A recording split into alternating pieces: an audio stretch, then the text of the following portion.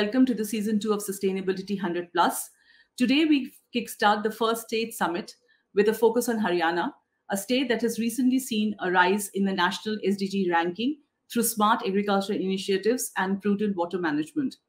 It is my honor and privilege to introduce you with an inspiring lineup of eminent leaders and key stakeholders. We have a keynote from Honorable Deputy Chief Minister of Haryana, Shri Dushyant Chautala, followed by a fireside chat with industry stalwart Shri R.C. Bhargava, who is the chairman of Maruti Suzuki, and followed by a panel discussion with industry leaders and a masterclass which is run by our in-house agro expert. Haryana holds a very strong focus for AB InBev India, and we have a long-standing relationship with the state. We have our brewery, Haryana Breweries Limited, located in Sonipat, which is one of our oldest breweries and caters to almost the whole of North India. Budweiser, which is one of our fastest growing premium brands in the country, is brewed in Haryana Breweries Limited. We work very closely with farmers across the state to procure barley that we use to brew our beers, and we have been working with them for a very long time, especially around good agricultural practices and techniques and digitization. We are also water neutral in Haryana, and we have also constructed over 50 water structures till date.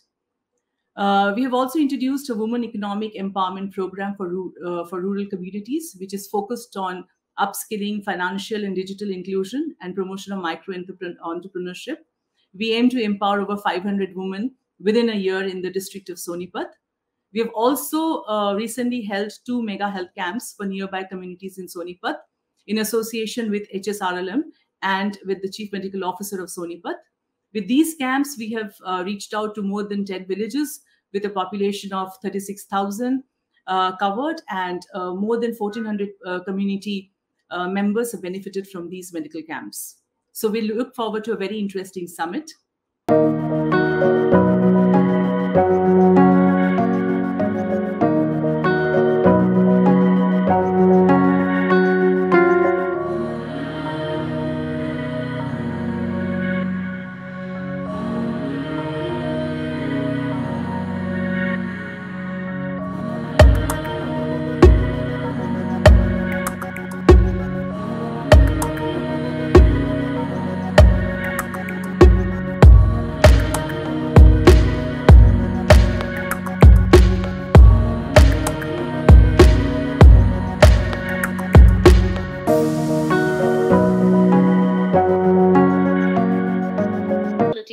Platform brought to you by AB InBev and Network 18. As we begin the journey this year, we continue to highlight success stories and also appreciate the mechanisms used by governments, civil society, and industrial establishments and NGOs in some of the key states of the countries. The states that have focused their efforts on achieving inclusive growth, keeping the SDGs as the main framework. Today, we shine the spotlight on the state of Haryana. Haryana has been amongst the foremost states in the country to envision the future of the state based on the United Nations Sustainable Development Goals. In fact, during the Economic Survey 21-22 tabled in the Parliament, the state was also included in the leading states in the Niti Aayog SDG India Index 2020-2021.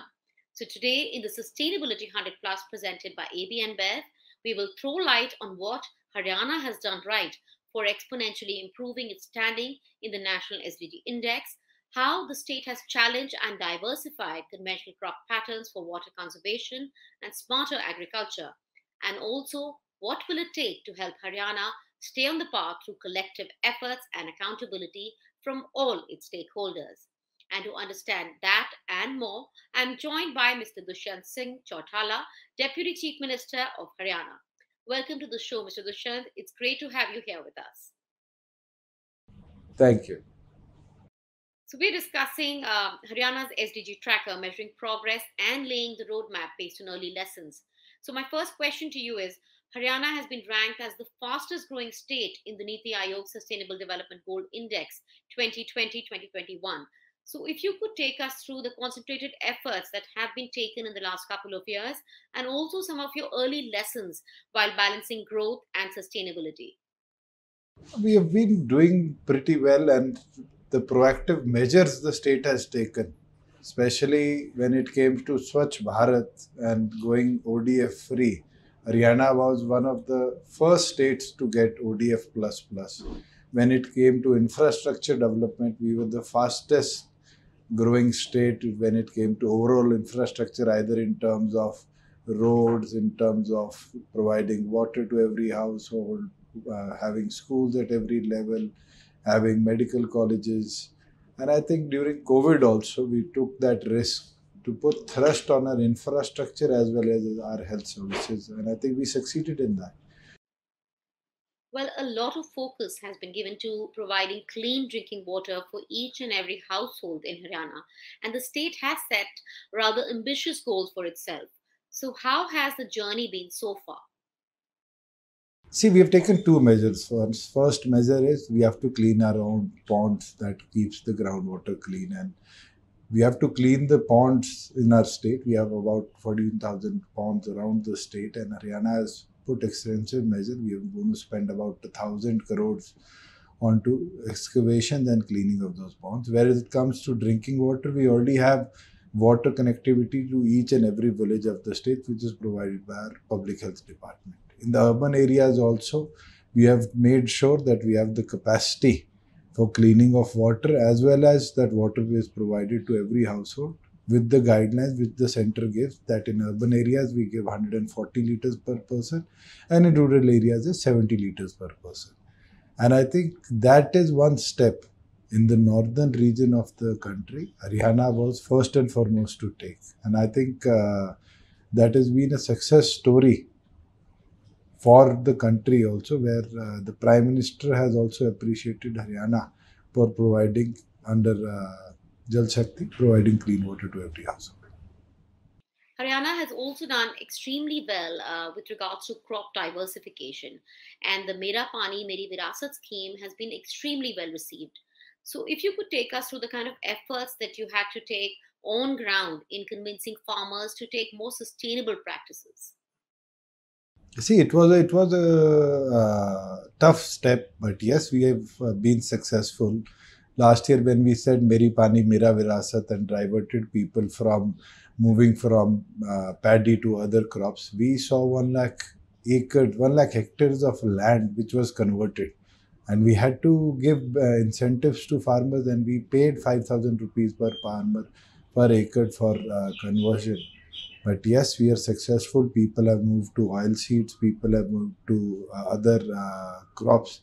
And the result is that Haryana is one state which gives MSP on all 13 uh, crops, as well as we have made sure, like the Bajra crop which came last season, when there was no requirement for the government and there was a price gap between the market and the MSP, Haryana supported its farmers with 600 rupees. In Haryana, you have also championed the idea of introducing climate change as a part of the school curriculum. So, could you tell us a little bit about the steps that you had to take to make sustainability a part of the school culture? I had requested the Prime Minister by writing a letter to him to introduce it at college level. But after the new education policy which has come up, I think it is going to be an agenda for every university and college to come up. But the idea you have given us is also very good, that we should look into introducing it in schools also, and we'll definitely work on that.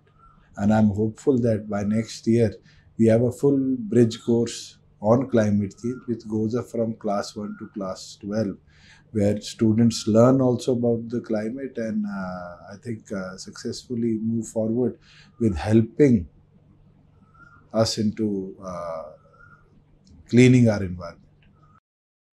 So, one last question for you, Mr. Dushyant. Are there any innovative partnerships, tie ups with international agencies or state institutions that have really helped you in keeping Haryana on track to achieving its vision for 2030? We have multiple projects which are ongoing. There is a project with government of Israel which is on improving our agriculture sector. We have multiple projects going on with the UK government. The British High Commission here at Chandigarh is also supporting us, where our excise department has been working with them to learn more about GST. There is a project of agriculture department which is ongoing with the British Council. We have works on education also, which are going ongoing. We have projects which are funded by the NABARD or the World Bank. So there have been multiple projects which are ongoing, and if there is a requirement in future, we will not step back. We have created a foreign corporation department with this vision that there is more coordination and more development with ideas coming in from all across the world. Well, thank you for sharing all those insights, Mr. Dushyant, and wishing you all the very best as Haryana keeps moving forward on the path of development. Thank you so much for joining us.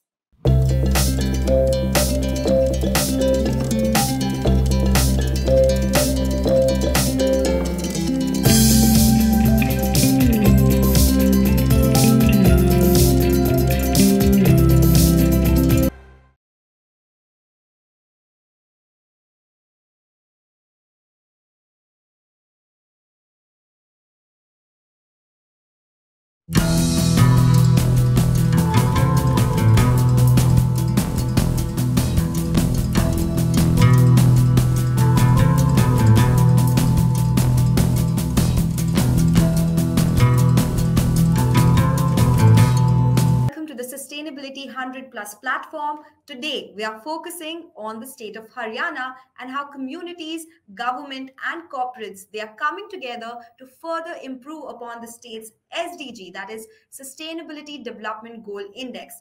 We will be evaluating the success story of Maruti in Haryana as they complete 4 decades of partnership now. We are joined by someone who's been instrumental in scaling up Maruti's operation in India and specifically Haryana.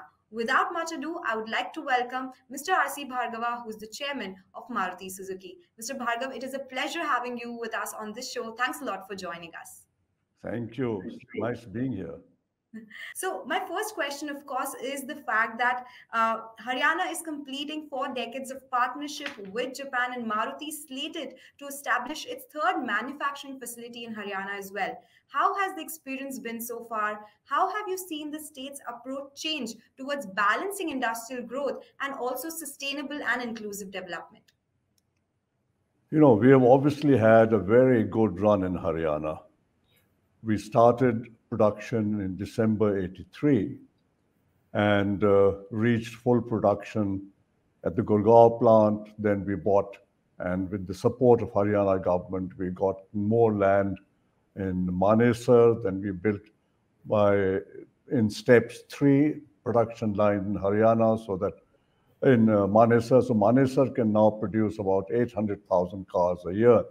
Having completely exhausted the limits of capacity building in the state, we now look for the third site. And again, we sought the cooperation and help of the state government. And with their support, we have been able to buy about 900 acres of land in Kharkhoda, where we will establish further manufacturing capacities, which could go up to 1 million if the market sustains that kind of demand. Okay. And, that is good to know that you are putting out that third manufacturing facility in Haryana. The government has been supportive about that as well. But, Haryana, like a lot of other states, continues to take strides towards attracting automobile manufacturing units in the state. In what is conventionally an agrarian state, what role do organizations like Maruti they will play in ensuring that the agriculture ecosystem benefits from these developments as well? You know, the increase in the incomes of people living off agriculture cannot really happen unless employment opportunities for people in the villages arise outside the villages. The pressure on the land has to decrease, and because agriculture grows at something between 2 and 4% a year, depending on the season. And with that kind of growth, and taking into account population growth, substantial increases in per capita income can only happen if the population dependent on agricultural income reduces. One of the great benefits of setting up big companies which create a lot of employment downstream is that it provides a huge number of opportunities for people from villages to find employment outside the agricultural sector. So what has happened as a result of Maruti and the other auto companies that have come into Haryana is that the pressure on land has decreased. The people there have found other very paying opportunities to work, and agricultural incomes have started going up.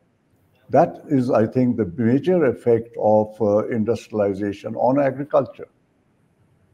Oh, yes, and a positive one at that. Mr. Bhargav, on a macro level, India at COP26 put out their targets of net zero by 2070. Do you think it is very aspirational or it is a new opportunity for India Inc.? It's an aspirational target, but as the government has made clear in international negotiations, achieving this target requires a huge investment and also access to newer technologies. You take the whole area of power generation. 75% of the energy which we have in India today is coal fired. Now, to replace that coal fired energy with cleaner energy is not an easy task, especially when the annual demand for energy will go up as the development process takes place. And that requires huge investments, requires new technologies. We've seen the problems which have come up in nuclear power development because of various issues which happen. So where do we get the source of energy to replace coal? And if we don't replace coal as a source of energy, we have a problem. So it is aspirational. It still gives opportunities for everybody in this country to find better ways of doing manufacturing activities, transportation activities, and it also casts a burden on the international community to look at the bigger picture of climate change and environment and support countries like India with technology and funds so that this transition can happen as quickly as possible. Hmm. You know, while we are talking about climate change, a lot of things have changed globally in the recent past. We are talking about the recent geopolitical developments that has, of course, changed the supply chain.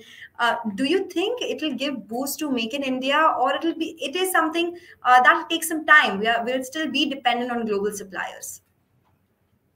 I think the supply chain system is changing. A lot of people are moving out of China. India is getting some part of that, not all of it, because it's going to other countries also, but we are benefiting from that.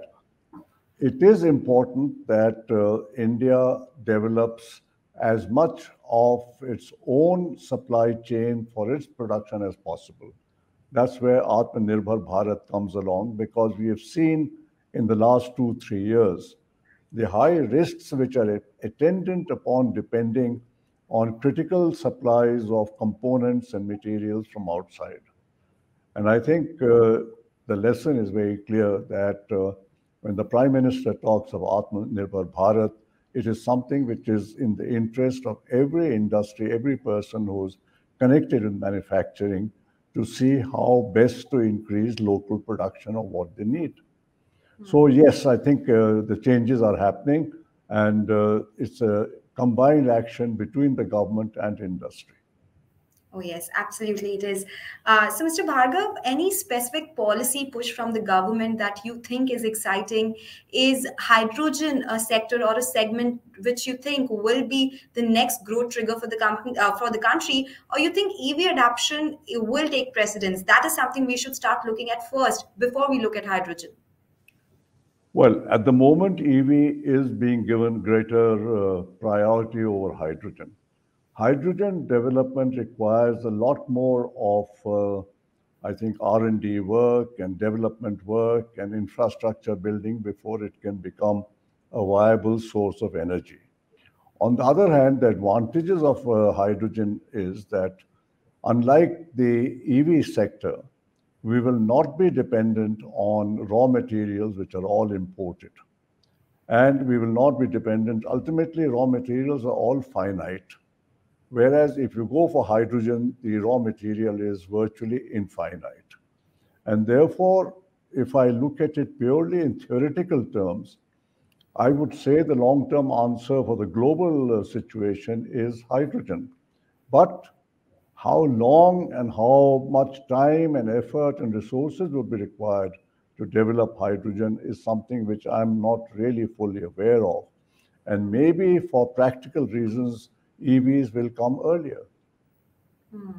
But of course, a lot of developments happening in both the places. Mr. Bhargav, thank you so much, sir, for joining us today and giving us your time and discussing something which is indispensable and has become a part of overall economy as well as more sectors as well. Thanks a lot for joining us, sir, today. Thank you.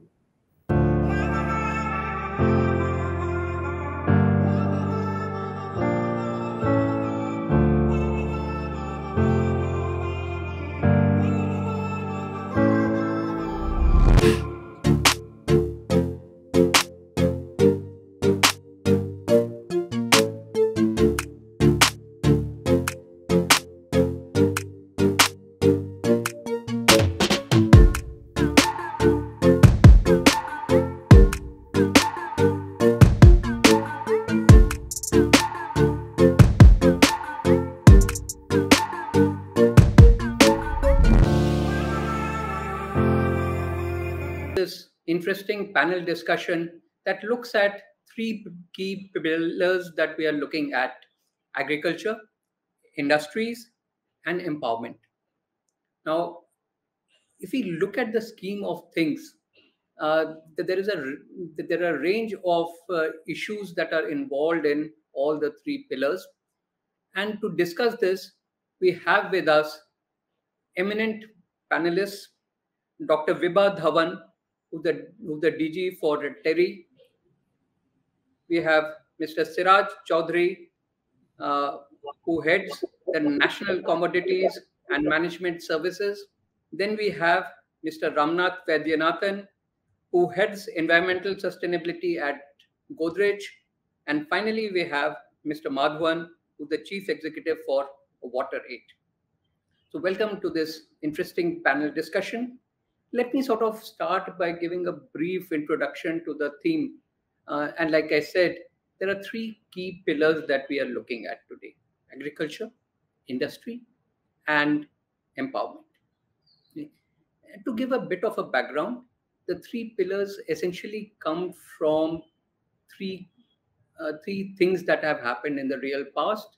One is the Paris Agreement, which gave a big fillip uh, to the sustainability bandwagon. Then you have the SDGs, which cover a whole range of issues where things need to be done nationally across the world. And then in India, there was the Companies Amendment Act, which brought forth the mandatory CSR. And all three, in some sense, linked to the three key themes that we have today. Now, agriculture becomes an extremely important area because food is an absolute necessity for life, right? That's one key thing that is there. Uh, and one needs to look at it from both quantity and quality perspective. Good quality food, nutritional food becomes important for everyone. And all that really comes from making sure that agriculture is done in a sustainable manner, the inputs are sustainable, and that ensures that the quality of the grains becomes important. The second pillar is industry, where we are really getting focused on net zero, and industry is really facing this issue, and especially having come out of a situation where there has been cash flow compression. So even large firms are finding it difficult. More so, the difficulty lies with small and medium enterprises. Finally, we have the empowerment, and empowerment really has to do with communities, with people. There's the urban poor, and there is the rural poor, and they all face significant problems.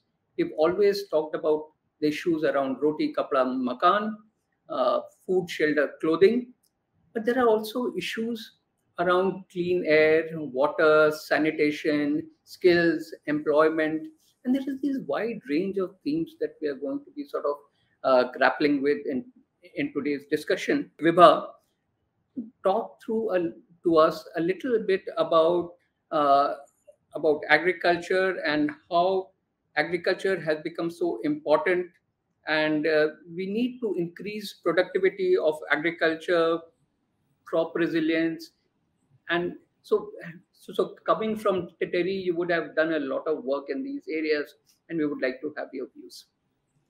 Food security is a very important issue for all the nations, and India had covered a long journey ever since we got independence. We were at a stage that food for even the existing population in early 70s, we were unable to feed them. But today we are in a position that we have enough food, not just for our own population, but also we are exporting food. But all said and done, affordability of food remains an issue. There are a large number of people, even today, who are unable to afford food, and more so the nutritious food. So, in terms of malnutrition, in India is not doing great. We have to go cover long miles before we can say that we are able to give safe and nutritious food to our population. We are still, in terms of population, we are still growing. And also, let's look at our natural resources, which are finite. Water, especially because the water table in most states is going down, and almost 80% of the fresh water is used for agriculture. So therefore, it is extremely important to save this fresh water as much as possible, and to some extent look at matched species plants, what crop should be grown in what area, so that they don't become water deficient in years to come. Land also is a finite resource, and we also have the challenge of changing climate. It's well documented with well-researched papers that countries, including India, are going to be worst affected due to the changing climate. So this calls for a research in a different direction, and that is that develop varieties which can tolerate heat stress, which can tolerate water stress, or extremes of temperature, what we are facing today, extremes of events, whether it is rains or heat or so on. So the other is work on the agronomy. It's more crop per drop. So you judiciously use water resource. The third is like what we are facing today due to the Ukraine-USSR war, is that food security is going to become an issue, not just this year because they produce a lot of wheat. It's going to be problematic next year as well. And that's largely because the production of fertilizer has been impacted. Otherwise also, as a country, we are giving huge subsidy on urea. Can we think of that we produce fertilizers with less of GHG emissions, and at the same time, they are easy to transport? So the overall effectivity of fertilizer increases, and on the other hand, you are not polluting the environment. And nano fertilizer is one such technology. Recently, IFCO had come out with nano urea. In Terry also, we had developed lots of nano fertilizers, different chemicals and pesticides and so on. So food security, I'll say it's a challenge, but something with good research and implementation, we will be able to overcome. We will be able to provide enough food to all the citizens on this planet. Now, like to ask Siraj, since he also looks at commodity management, and food security in some sense is linked to that, and would like to have his thoughts as well. Responding to the same question, I think the concern on food security is very valid. However, what I would like to add is it's the choices that we make within the ambit of food security. I mean, India's problem, and I'm saying we do produce enough. So at least the basic cereals, I think India is in a unique position relative to a lot of other countries in the world who are either surplus or deficit. I mean, India has a much lower trade flow relative to some of the similar size economies, because we are essentially consuming most of what we're producing. This year was a unique opportunity where the world needed, thanks to Russia-Ukraine war, the world needed cereals, which India was in a position to supply. And a country like India, and for the size of our population, we did a great job by being able to supply free grain to a large population during the pandemic, and which was a sustainer. Now, what is to be focused on, and I think this is where it is about securing our future, is really how are we producing what we are producing. We have obviously come a long way from being a ship-to-mouth country in the 60s, 70s to being a self-sufficient country. But there is a cost that has been paid for it. I mean, there has been obviously incentives to the farmers by providing them in large growing states with free power, free electricity, subsidized fertilizers. And that has actually got us into a bad habit of producing more with more resources. And I think that equation needs to be reversed, because those resources, as we realize, are increasingly getting fewer, and that needs to be addressed, because otherwise we are somewhere mortgaging our future to our current greed to produce more. So when we talk about agriculture and food supplies, India, I mean, just to give you an example which is very basic and clear, and somehow hasn't yet got as much attention. I mean, India is a big exporter. I mean, our biggest agri exports is rice, and one of the other bigger one is sugarcane. Water consumption, I mean, it takes 3 to 5,000 liters of water to produce a kilo of rice, and India is exporting about 20 million tons of rice. So just some 40 plus billion cubic meters of water getting exported. Similarly, sugarcane or the livestock products that are being exported. So I think our choice of what we produce and what we create, I mean, generate, and this is being produced. Obviously, we are exporting because there is a surplus being generated, and that surplus is being generated because there is a subsidized cost of producing it. Which is then making us more competitive in the rest of the world. And when it is not, we are actually giving subsidies to export some of these commodities. So I think that mindset has to change. While we talk about climate change, we talk about Paris 2015, I think a lot of conversations happened around the industrial side of it. What is important is, and particularly for a country like India, where there is a over 50% population ploughing the field, and agriculture is important for food and food security. I think our agriculture needs, or our approach to agriculture needs a revisiting, purely from a sustainability and environment management, because the biggest loser of this environment turning hostile or deteriorating is going to be Indian agriculture. I mean, just a marginal increase in temperatures, which we are talking about, does impact the productivity of rice. Similarly, in winters, it impacts the productivity of wheat. And not just the productivity that is getting affected, it is actually the nutritional content. I mean, higher heat is, or sorry, higher carbon presence in the environment is depleting the nutrition ingredients or in the crop, particularly zinc and iron. And so somewhere we are depleting our food potential, our food nutrition, in meeting today's need. Somewhere we are affecting our future going forward. So therefore, if we are not addressing it today, we are only making life difficult for our future, and our need for food is going to continue to increase as we prosper, as we convert, as our economy grows. So I think those are the areas that need more attention than just conversations. Okay, thank you so much. You've raised some extremely interesting thoughts, and one of the issues that you raised was about water, and I would now like Mr. Madhavan to really talk us through some of the issues around water that you see in this field, and you obviously would be trying to help out agriculture with these things. So how would you look at this situation? Almost 3/4 of the drinking water requirements in rural India are met by groundwater.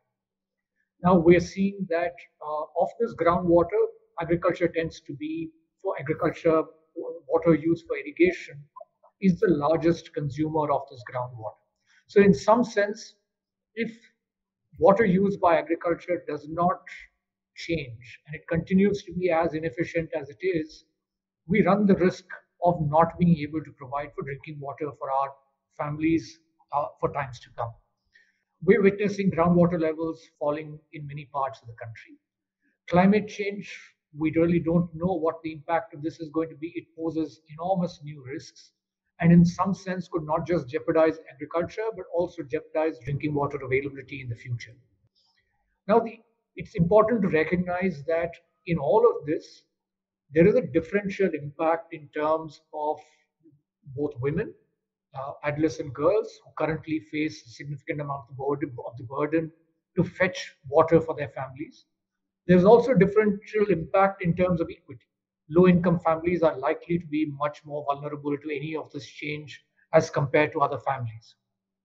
Now, if you look at Jal Jeevan Mission, which is one of the flagship programs of the government, which seeks to make water availability in every household in India by 2024, what Jal Jeevan Mission does or seeks to do is essentially to make what is normal for you and me the norm for everyone else in this country, which is that in your house you have a tap where you will have access to water.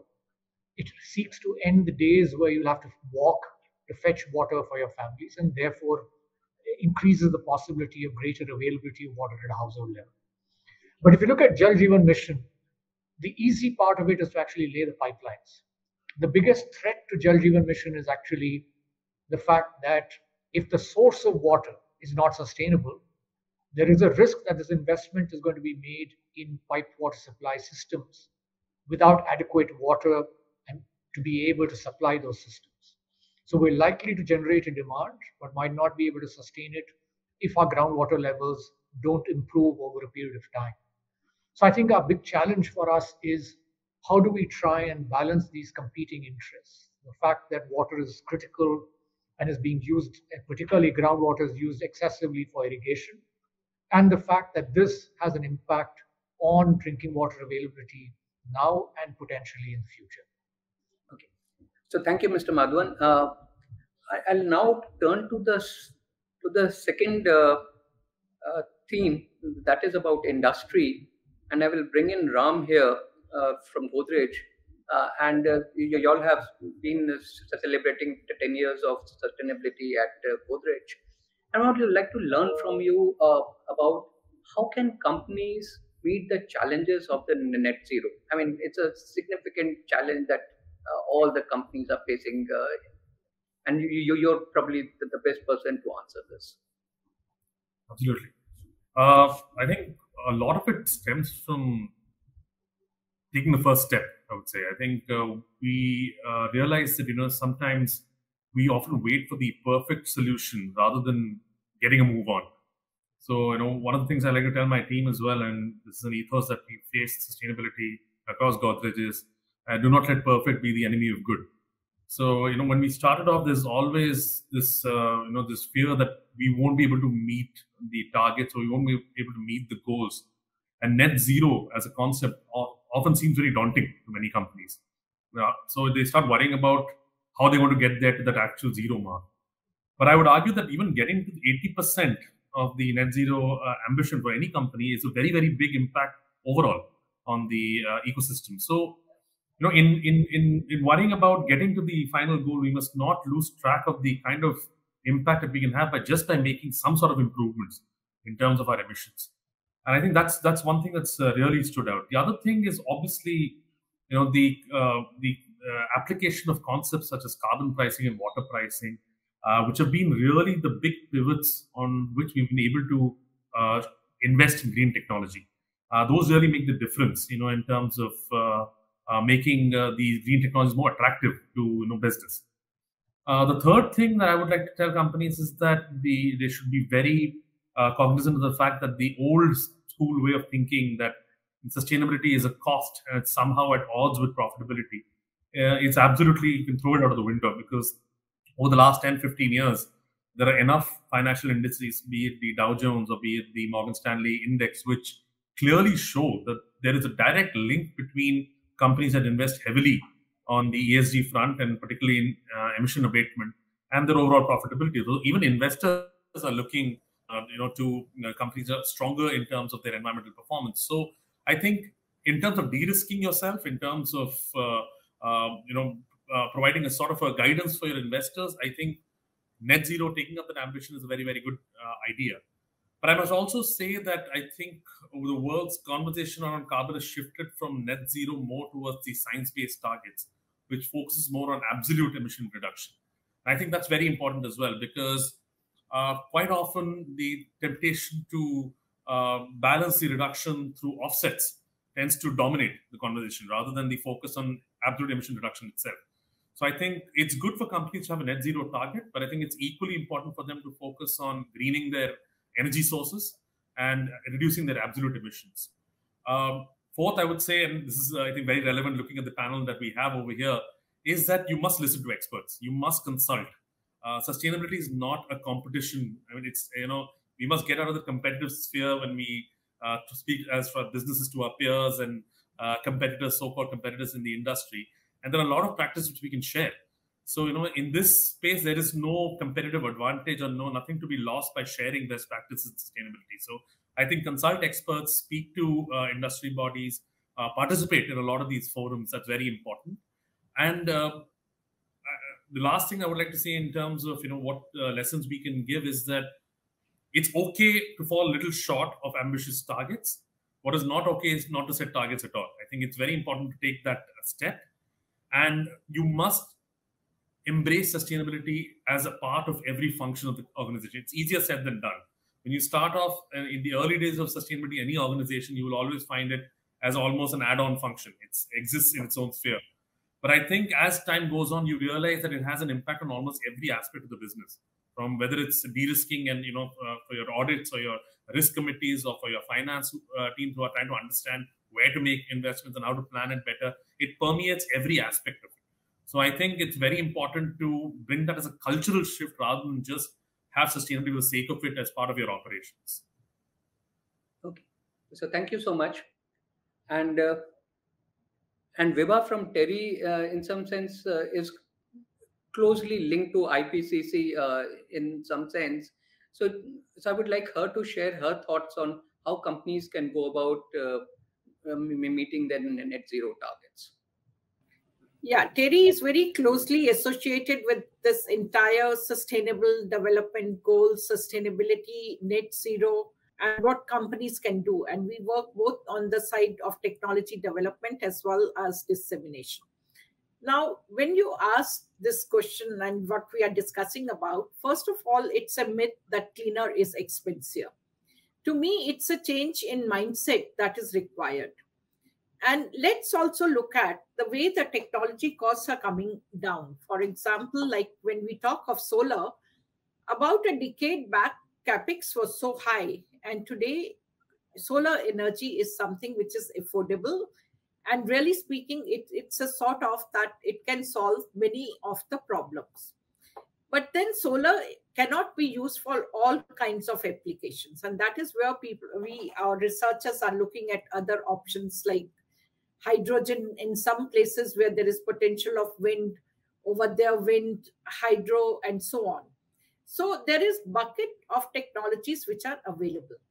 Some of them are expensive today, but as the technology will develop, and more so the volumes will increase, the cost is bound to come down. So it's more of a mindset that we will have to change and say that we have to move towards sustainability. And all the COP meetings and the world community, they have also realized that we have only one planet to live. And the actions done at one place indirectly or rather directly are going to have impact on the other region. So the West or the countries who owns the technology, they are also looking at possibilities of transferring these technologies to the developing countries. One of the big problems over there is that of capex.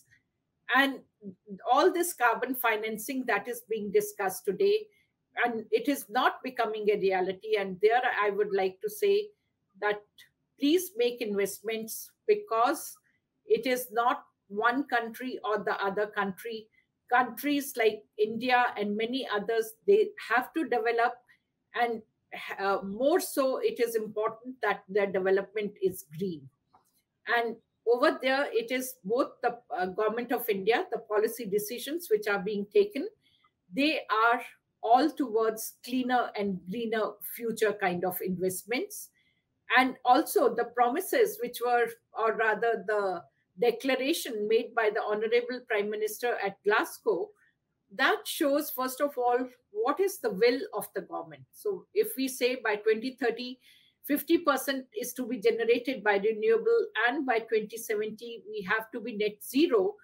And I'd like to remind you that the peak is still to come. So it is not that we have reached the ultimate in terms of energy utilization.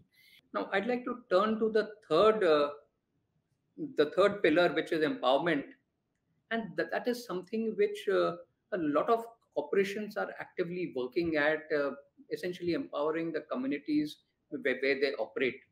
And I would like to learn from Ram as to what Godrej does, and how do you think this whole business of empowering people can be sort of improved and brought ahead.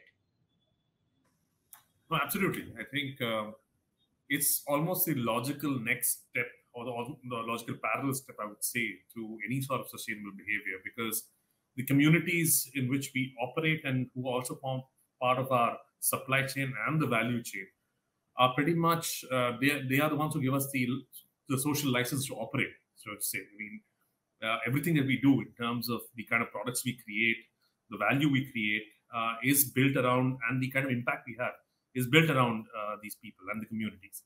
So it's very important for us and to have a regular engagement in terms of the community, and really listening to what is required there from both a social as well as from an environmental perspective. What is really, really critical is to focus on all the three pillars in terms of, say, employability, the livable conditions, in terms of education, try to connect all the dots through all of our community outreach programs. So there are a couple of ways in which we do this. We, of course, apart from the CSR part of it, which of course focuses on either large programmatic approaches we have, as well as some of the smaller community engagements, we also have a lot of time and resources put in by the employees themselves at each of our sites in engaging with the community and understanding local needs and responding to them. So I think that's absolutely critical, because not only do they form an essential part of the value chain, and even in many cases they are also the people who are working in many of our facilities from around the communities over there. These are also their children, their descendants become your future stakeholders and your future customers. And I think that's also a very important lens for us to adopt, because traditionally over the last 10 or I would say 15 years, we've been focused on sustainability in our operations. I think it's very important we start looking at the entire value chain and looking beyond the scope what we can do, even though that's the more challenging one, because it's very difficult to influence what is not directly in your control.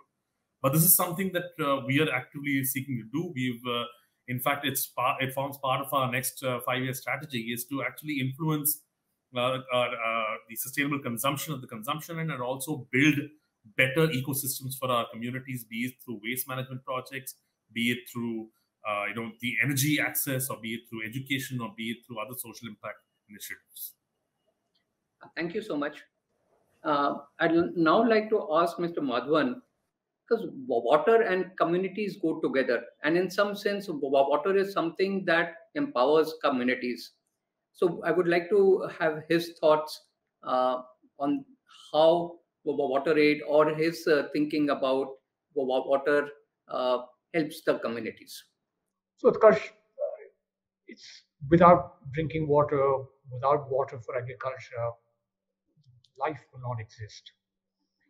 Now, if you were to look at a lot of the work that's happening currently, it's largely around addressing issues around quality, to ensure that we're not just dealing with bacterial contamination, but we also have chemical contamination. One of the challenges that we're faced with is that increasingly we're seeing very high proportion of nitrates in drinking water, primarily because of leaching from agriculture. And this is becoming a problem that is fairly widespread. It's not just limited. So earlier you would have arsenic fluoride contamination, particularly in the Indo-Gangetic plain. We're also now seeing very high nitrate loads in not just that area, but other areas where there's significant irrigation-based agriculture taking place. So water quality continues to remain a big challenge, which is how do you ensure that the quality of water that families are consuming is actually safe. One of the unfortunate tragedies around water quality is that the proxy for the average person is that if your water is clear, if there is no odor and there's no smell and it tastes all right, you assume that the water is safe for consumption. That's not necessarily the truth. And so, in the absence of widespread availability of testing facility, trying to change behaviors of people with regard to water quality tends to be a huge challenge. We need to take one larger leap, which is the tragedy in India is that areas which tend to be the most vulnerable from a water availability perspective also tend to be areas where you have very little investment or industrial presence. And there's a mismatch between where the need is the greatest and where companies are willing to invest. And that's something that we would like to see companies take the leap or take the step to actually invest in areas which might not be part of their supply chain or in their backyard, but where the need is the greatest. Thank you so much, Mr. Madhavan. I think it's been a very interesting discussion on all the three pillars that we were looking at. So thank you, everyone, for coming in, spending your time. It's been an absolutely pleasurable discussion.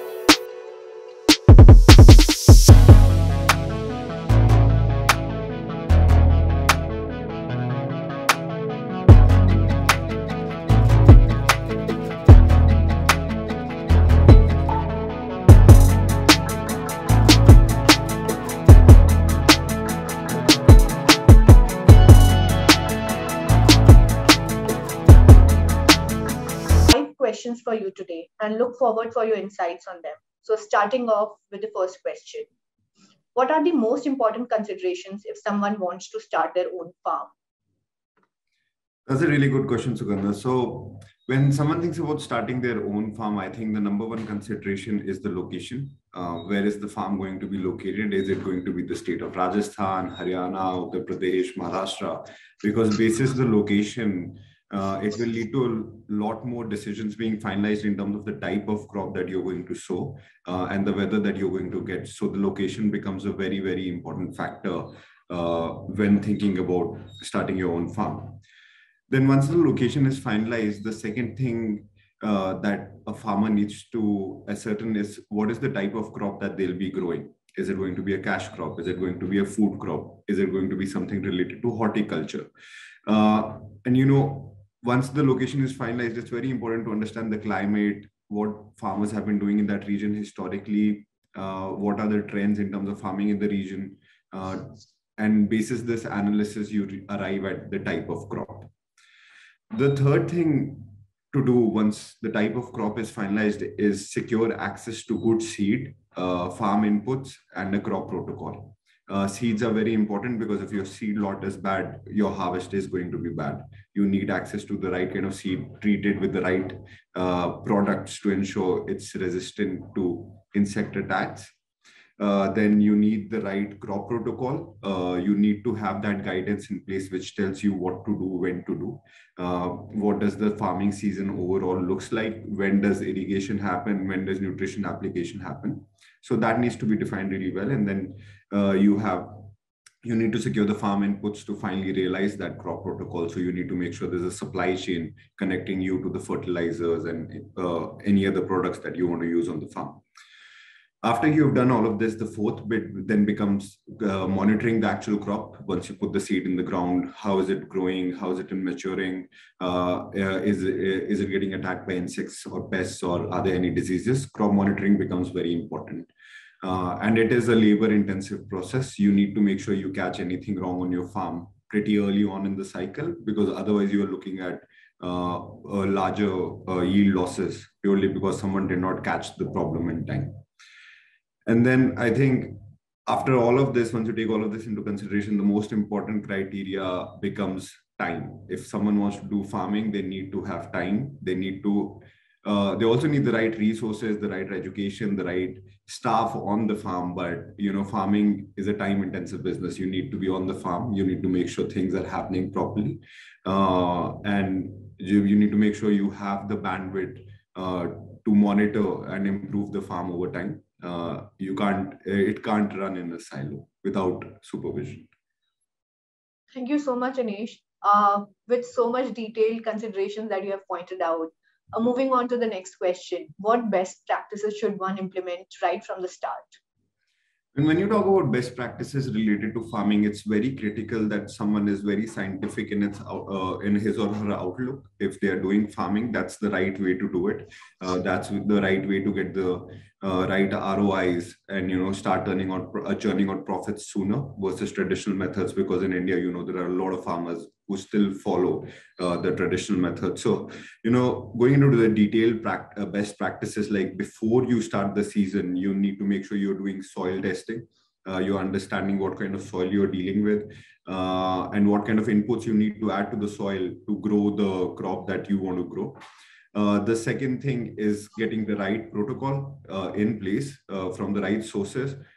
Even if you're growing barley, for example, there are 50 different kinds of barley. So which protocol applies to the variety of barley that you're growing? It's very important to get that right. Preventative treatments are also necessary in, you know, places where you have a lot of termites in the soil, which might attack the seed. So you need to make sure treatments are done in advance before you put the seed in the ground. Moving on to the in-season activities, you know, you need to make sure you're driving irrigation efficiency. You know, try to use renewable energy on your farm as much as possible. Agriculture also has a carbon footprint. Better to minimize it and minimize your costs in the process. You need to make sure you're monitoring the farm properly for insects, pests, and diseases, like we discussed. And then, you know, after the crop is matured and you come to the post-season, I think one of the best practices that one can do is have a on-site storage. A lot of farmers in India are not able to benefit from the trends in market prices because they don't have storage capabilities. So I think that's a best practice if you're starting a farm, you know, have that on-site storage. And then build a database over time, like whatever you're doing on the soil, whatever you're doing with the crop, keep building a database so that you can in the future analyze what worked well, what did not work well, and then that informs your crop protocol moving forward. So that's something, you know, you ensure that post-season that's happening. And then I think the final best practice is to make sure you've identified the route to market plus the quality requirements of the grain or whatever crop you're doing, basis the customer that you're going to sell it to. So if you are exporting, maybe you have better quality requirements. If you are selling it domestically, the requirements are a little lesser, but they will really inform the kind of income you can get. So it's better to have that clear right from the start as a best practice. Great. Now, I think that we understand the important considerations and the practices that we need to implement. What about sustainable farming? Is it difficult to do? Sustainable farming is a tricky topic. Sustainable farming is basically, you know, farming to deliver your current needs without compromising the ability for current or future generations to meet their needs in the short term, medium term, or the long term. If you look at how you do sustainable farming, the essence is that you minimize the use of chemicals. You know, different standards have different rules, but primarily it's all about minimizing use of chemical or artificial inputs on your farm of any kind, be it fertilizer, insecticides, pesticides, etc. So, you know, it is difficult to do. A lot of issues with sustainable farming. You know, you need to prepare the land. The land needs to go through certain treatments over a period of time before you can do farming and then certify it as sustainable. The costs are a little prohibitive for farmers who want to transition. So if you're a traditional farmer with a set income, it's very difficult for you to transition to sustainable farming. It's a process. It's not a change that you can do instantly. You take the Sri Lanka example where they banned import of chemicals, and now the farming ecosystem got so disturbed that they are not able to meet their needs. So it's difficult. It needs a lot of patience. It needs a lot of effort, but there are a lot of benefits that can be achieved from sustainable farming if you really focus on it over time and make it happen on your premises. Nice. What incentives exist for someone who actually wants to do sustainable farming? In terms of incentives, I think the number one incentive is better prices, better returns on your farming costs if you find the right buyers. So it's very important to get the supply chain right. So that's the first incentive, because companies or organizations who are looking for sustainable products are ready to pay a premium for it, because their consumers are ready to pay a premium for it. So you always have those increased incomes when you start farming sustainably. You also see an increased rate of return over time. Oftentimes you've heard stories that if you're transitioning a commercial farm to a sustainable farm, you will have a yield dip over the first few years, and then moving on to the fourth or the fifth or the sixth year, you will see the yields coming up again, because then the land starts getting used to performing without any artificial inputs, and you build an ecosystem which enables it to get stronger and better over time. So you get a dip because you've stopped using the chemicals, but then once everything goes well, over time you will see an increase. So that increase happens in sustainable farming. It also leads to farm longevity. So we have had farmers talk to us about depleted soil nutrition over time, especially in some pockets of Haryana. If you start doing sustainable farming, you need not be worried about it. You are developing an ecosystem which enables the soil to regenerate naturally. You are not adding any chemicals. So you don't need to worry about your soil going bust at the end of the day. It leads to long-term sustenance of farm.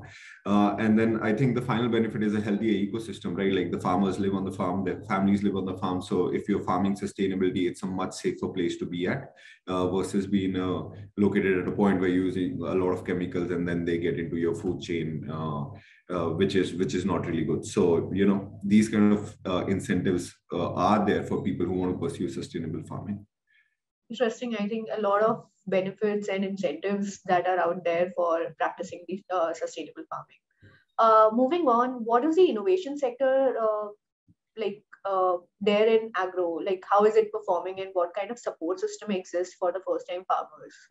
Yep. The innovation sector in agro in India is booming. You will find startups offering probably every service there is to be offered at a farm level, from crop advisories to machinery, to crop tracking, to satellite monitoring, to estimating yields. The ecosystem has really boomed. However, I think the drawbacks over there are, especially for small and medium scale farmers, they don't really get efficiencies in implementing these technologies. If implemented on a large scale, definitely they give you a rate of return. But if you're implementing it in a small scale, then you really have to think about how much money you are investing versus the kind of benefits you are able to drive. So there is that balance that needs to happen. However, for farmers, I think the good news is that every single aspect of farming that we talked about right now is enabled by technology. So you have providers out there who will support you, who will help you improve your operations or optimize your operations. So the ecosystem has really matured. I think the next step is how to understand driving cost economies in this ecosystem, because that's really critical, because otherwise you'll have a small subset of large farmers who are really high tech and digitized versus small and medium scale farmers who will never be able to leverage these technologies because of the limited benefits or the limited ROI coming out from them. So in a nutshell, I think the innovation sector is doing really good. However, there are still some improvements to be made for all the innovations to become mainstream. Thank you so much, Anesh. I think that's it for our viewers today. Thank you so much for your thoughts, and our audiences will learn more about the farming and would like have an innovation in the agro sector going forward. We hope our viewers enjoyed the session, and we'll be back soon with the next topic in the next masterclass. Thank you so much. Thank you, Sugandha.